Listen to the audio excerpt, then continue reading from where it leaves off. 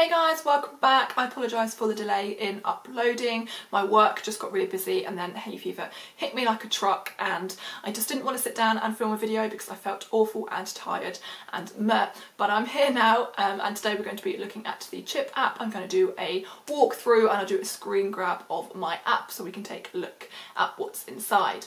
In my last video we talked about what exactly Chip is, how much it costs, what you get included and yeah, basically how to get access, just an overall introduction to Chip. But today we're going to be looking at the exact features that it has and then you can make your own informed decision on if you think it is worth the money. So if you haven't watched that last video and this is the first time you've ever heard of Chip, I would recommend going and checking that out either before or after, it doesn't really matter, but yeah. Let's get started. Also, I forgot to mention, since filming that video, their maximum amount you can get interest on has changed to 10 grand. It was 5 grand. It's now £10,000, so you can get 1.25% interest rate on balances up to £10,000 if you are on the ChipAI plan and you have access to the Chip+1 account. Alright, so logging in on my phone here, we can have a look. Okay, so the first tab you come onto is the Home tab. Similar to Moneybox, you've got your different tabs at the bottom. So the first one is Home on the far left there, and it shows you your total balance. And then this pretty much has all of the shortcuts to all of the different features on here, but I'm not going to use them from the home page. I'm going to go on to Profile and do that first. So if we move over to the Accounts tab, this is what I talked about in my first video with the different types of accounts. So you've got your Chip at the bottom, which is just your bog standard no interest rate bank account.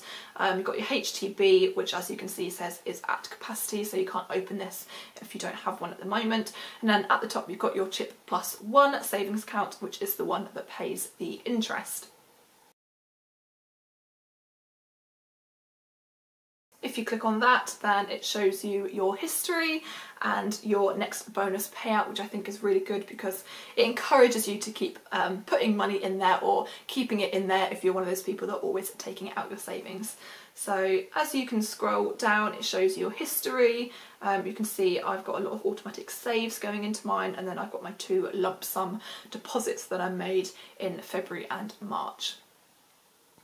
And also it has this little chart at the top that you can pull your finger along, and yeah, it just shows you the different amounts of money that you've put in or taken out along your journey. And if we click on the next bonus payout, then this is the bit where you can see your interest building up, which like I say is really encouraging. So I think it's every 6 weeks. I'm not sure when. This is the first bonus I've had. I haven't yet had a bonus paid into my account yet. As you can see, I've got £10 and 2 pence waiting in interest, or bonus as they call it, to be paid to me, and that's going to be paid on the 11th of May. It's currently mid-April. Yeah, and as you can see it says all-time bonus 0 because I haven't yet had a bonus paid to me. And at the bottom it's got, like I say, it's been put up to £10,000 now, and I put another £750 in since I last spoke in my last Chip video, so I am planning to keep putting money in here, but like I say, I am investing a lot of my money as well. Obviously we've got shortcuts to deposit and withdrawal there, and then if you click on info you can view your account statements and autosave allocation, which I will cover somewhere else. One thing I would say is that you can't transfer money between Chip accounts, so you'd have to take it out, you have to withdraw it to another bank and then deposit into the other one. You can't yet transfer them between Chip accounts. I think they're working on it, but maybe not. Okay, in the middle we've got the Invest tab, and this is not yet available, I don't think, or if it is, it's still in the beginning stages of development. I have chosen not to persevere with this feature because, like I say, I have invested in other providers, so I don't really need another investment provider as I have 3 already, I think. But yeah, if you wanted to, you can click unlock and you can do some investing with them as well. Looks like it's just funds, as it says, investment funds powered by BlackRock. So if you were interested in that aspect of it, I would do some research into BlackRock and see what they offer. But yeah, it looks like they've got both a stocks and shares ISA and an investment account, so that is good to know. And then let's skip goals for now and go on to profile so I can show you all the different settings. This is where most of the features are in the app. So you've got your different plans. So this is what I explained in the first video, which I would recommend watching because it is a little bit confusing. So you can switch between your plans. So if you click on view plans here, it's got a little comparison chart for the ChipAI and the ChipLite, which is the free one. So as you can see here, the free plan has 1.25% bonus on funds up to £2,000. You can save up to £85,000 in your account, but you'll only get that bonus on 2,000 of it. You get manual deposits and withdrawals, and you can also get access to the goals feature, which I will show you in a second, and the investment funds as well. If you pay and you go for the ChipAI plan, which is £1.50 every 28 days, which is 13 times a year, so £19.50 a year. Then you get all of the stuff that the ChipLite has, obviously, but you get 1.25% bonus or interest on funds up to £10,000. Again, you can save up to £85,000, but only get interest on the 10k. You get the automatic savings, so they have a savings bot, an autosaver that you can use, and you can change this using the smart savings rules. Unlimited manual deposits and withdrawals, access to the goals and the investment funds like the ChipLite. So basically the ChipAI extras are the extras bonus amount that you get up to 10 grand, and also the savings bot, so the auto saver. You don't get that with the ChipLite. So if we start with the ChipAI automatic savings bot, so if we click on the I here next to automatic savings, it shows you a little bit of information about what it is. So you can see here, 1 minute read, the Chip algorithm calculates what you can afford based on your spending habits. So it's open banking, it has access, well, if you give it, it will have access to your bank and it can see your spending habits and how much you are spending and how many transactions, for example. So they make an informed decision based on how much they think that you can afford, and they automatically move that out into your Chip account. Yeah, and as you can see here, it says about the Chip+1 access. To unlock Chip+1, simply invite a friend to Chip or enter a valid code within your first week on Chip. All money deposited into Chip+1 is held with UK bank ClearBank, so Chip isn't a bank itself, it uses another bank provider. ClearBank, the bank that they use, is eligible for the FSCS scheme, so I think I had a comment on one of my other videos saying, is this protected by the FSCS, because it's not on their website, but it's because the bank needs to be covered by FSCS, not Chip, because Chip is the third party in between provider, so the actual bank is protected, and that is the important bit. Yeah, I forgot to mention this as well. So as well as the Chip automatic savings bot, you also get payday putaways, which is a monthly bonus that you can set up for it automatically to move over when you get paid. So that's also a feature on the premium plan. So let's go to auto save settings. This is where most of your settings will be. Like I say, this is all of the links that are in the home page. Just makes it easier for me to go through these one by one.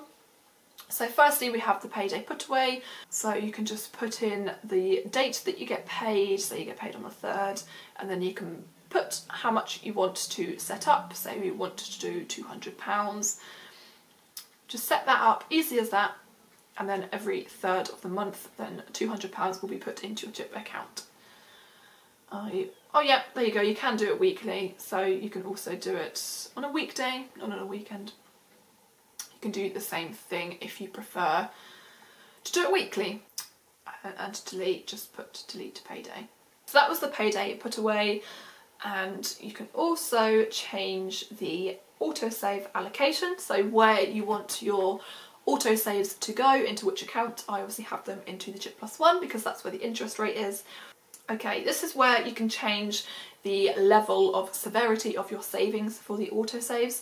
So obviously you've got it on a scale of 5, I have it on 3, I think I did have it on 4, but I found that it was a little bit too much for me. They were taking out like 30 quid a week possibly, which is manageable, but yeah, I just like to do it a bit more manually because I put money into my investments and I'm quite active with moving my money around. So I've got mine on 3, but you can change it just by clicking them onto what you want. Next one down is overdraft savings, and this is the first time I've seen this feature on a banking app like this before. So this means that you can control whether it makes auto savings if your bank goes into overdraft. So say your everyday bank account that's linked to your chip goes into overdraft, you can change whether or not it continues to save and take more money out of your overdraft or not. So you can turn overdraft saves on, which means it would then continue, but the standard setting is off, which means it wouldn't take money if you are in overdraft. Next is a minimum bank balance. Again, I haven't seen this in any other apps, which I think is quite a good feature. So this is similar to the overdraft. You can set a minimum bank balance so that you don't want your bank account balance to go below a certain number, and then you want Chip to stop auto saves. So say you don't want your bank balance to go below £200, then you could put 200, and then once your bank account hits that number, then Chip will stop doing auto saves until it goes above again. And then this feature at the bottom, skip auto saves, I've actually turned this on at the moment because I needed some money for something, I can't remember what it was. But yeah, so you can skip auto saves for 1 week, 2 weeks, or until a certain date, which is really, really helpful if you are, for example, skint for a month, or you need to take money out for something for 1 week and you don't want any more money to come out that week. Instead of cancelling it and then restarting it, you can just pause it, which I think is really, really helpful. So I've paused mine until the 19th of April. I think I did a 2-week pause.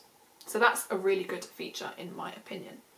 Okay, so that's all of the auto save settings with the automatic savings bot that ChipAI plan has. Out of the ChipLite settings, you don't get any of that because you don't get access to the automatic savings feature. You only have manual withdrawals and access to the goals and the investments. So all of this stuff is in the premium plan. So now let's look at the goals feature, which is available for the free and the premium plan. I don't actually use this feature because the goals are a little bit small for me, so all of my savings goals would be quite big, like saving for a house or going travelling, so there would be quite significant amounts of money. And to be fair, I haven't looked at this since they've upped the amount up to 10 grand, but when it was 5 grand, the maximum savings goal you could put was £5,000, and that just wasn't enough for me. I'm not saving up for anything that's under 5 grand.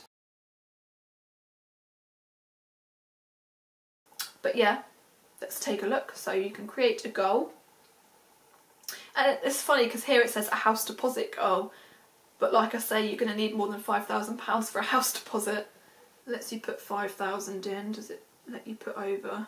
Yeah, so if you put 6,000, it greys out and you can't click next. So the maximum goal amount you can put is 5,000, which I think is a little bit annoying considering now they've upped the maximum savings for interest anyway up to 10 grand, so I feel like they should have upped that goal amount to 10 grand as well, but maybe they haven't got there yet.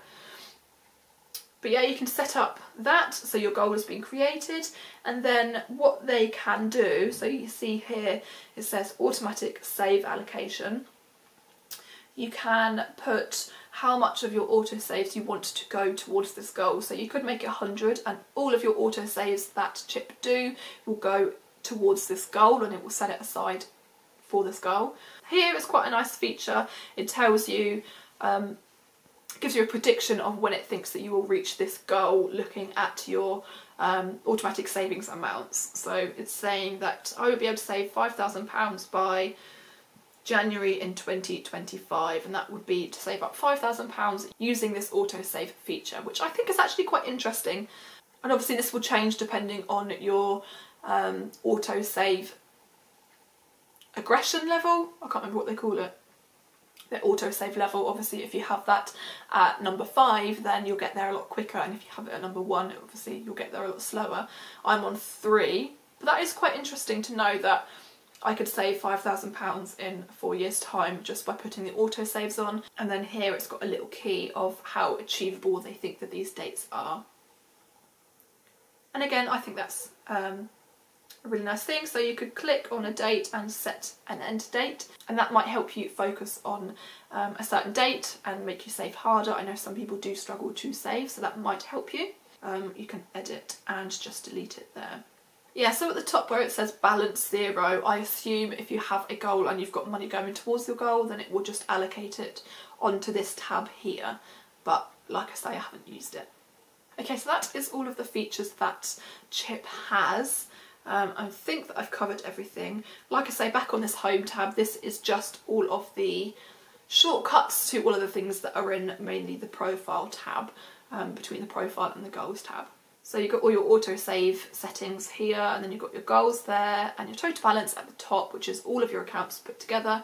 And then if we click on this little chart at the top corner, then you can see your savings breakdown. It gives you a little monthly overviews of your savings. So you can see that I took some money out this month, which, like I say, I needed some money, so I had to take some money out. One thing I would say, if I just show you, when we go to withdraw, it does take, I think, 1 or 2 working days to withdraw money. So it's not a quick fix, so don't put all of your money in here if you know that you will probably need to take some out at points in time during the month. Yeah, here it says withdrawals before 11 AM take 1 working day. After 11 AM it will take 2 working days. So do bear that in mind when thinking about how much you're putting into this account. And obviously the way to get access to the Chip+1 account is through a friend.